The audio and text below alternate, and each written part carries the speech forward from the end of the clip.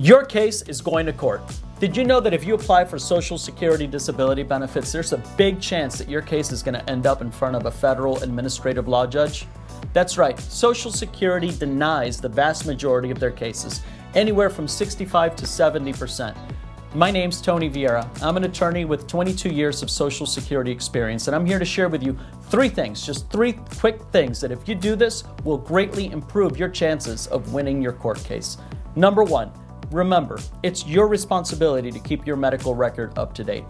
Early on in that Social Security process, Social Security requested the records for you. However, now that you're going to court, it is up to you to make sure that the judge has all the information he or she requires to know how you've been doing.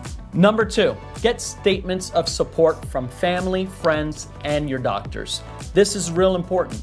You are trying to create for this judge an accurate picture of the kind of person you are. And from your doctors, it's important not just to confirm what's wrong with you and what your diagnosis is, but exactly how it affects you and how it limits you at work.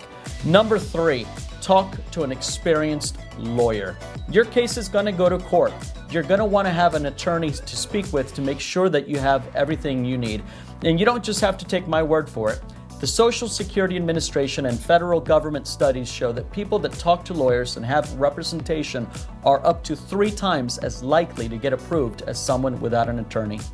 If you need help with your disability claim, or if you know someone that does, please feel free to give us a call and feel free to share this video. Thanks.